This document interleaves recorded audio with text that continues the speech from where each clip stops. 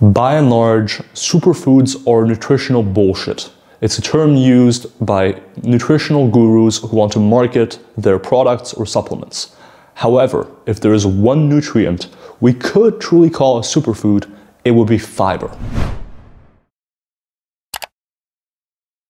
Welcome back, Dr. Milo Wolf here, local hard stool enjoyer here in the Wolf Coaching HQ, and today we're talking about nutritional dietary fiber. For this video, let's skip most of the poop jokes and get straight into the meat of the video. Let's look into the science on fiber and health. First, a meta-analysis by Reynolds and colleagues from 2019 looking at a huge data set. Here's what they found. Intakes of fiber of about 30 grams per day were associated with lower risks of all-cause mortality, so essentially dying, coronary heart disease, and especially of lower type 2 diabetes risk and lower colorectal cancer risk. In fact, the association between higher fiber intake and lower risk of type 2 diabetes and colorectal cancer seemed to hold up to even intakes of fiber of 40 grams a day or more. At this point, you might be writing up your comment about how I'm paid off by big fiber and that I should stop being so biased. However, others might be interested in what foods actually have fiber. Well, the common culprits of fruits, vegetables, and whole grains do appear. We can further distinguish fiber between soluble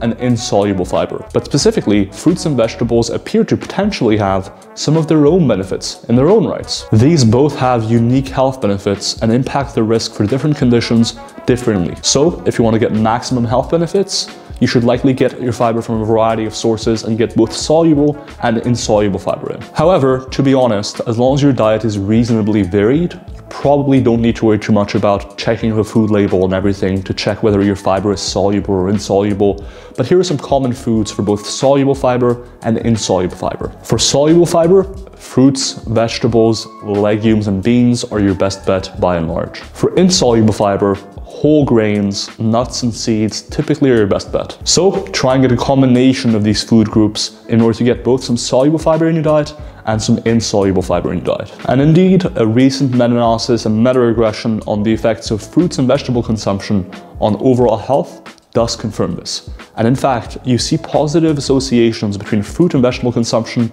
and overall risk of dying, essentially, all the way up to 800 grams per day, which is around 10 servings of fruits and vegetables per day. Importantly, there does seem to be somewhat of an inflection point around 400 grams or 5 servings of fruits and vegetables a day, where you do see a sort of diminishing returns situation.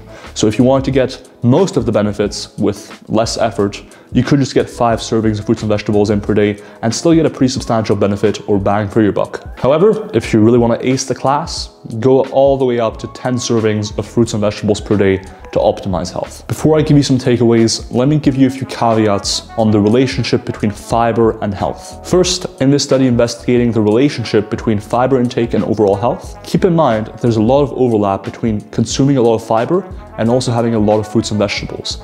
And fruits and vegetables have a lot of antioxidants, polyphenols, phytonutrients, and other things that seem to positively impact health. And so it's difficult to really disentangle this. They do perform covariate adjustment analyses, which try and get to the bottom of this. However, it's not perfect. The good news, as a practical takeaway, is that no matter what, whether it's the fiber, the antioxidants, the polyphenols, or anything else, eating your fruits and vegetables is still a really good shot for optimizing your health. Second caveat, I am not a registered dietitian. So this is just a bro reading some science. Doctor bro, but a bro nevertheless. Takeaways. First of all, fuck all these diet fads. If they revolve around you eating only meat and excluding fruits and vegetables and whole grains, they're likely going to be coming at the detriment of your health. Get back to making sure that you eat your whole grains, your fruits, and your vegetables. Try and aim for at least 5 servings of fruits and vegetables a day. If you do this, you're getting a lot of bang for your buck. But if you really want to optimize your health, consider going all the way up to 10 servings of fruits and vegetables per day. A really good starting spot as far as overall fiber intake goes is about 30 to 40 grams per day. You could likely go higher than this and see even more benefits, but that's really if you're trying to overachieve. Anyways, that's the video. If you like the video, please comment, like, subscribe, and I'll see you guys, my fellow fiber lovers, in that next one. Peace.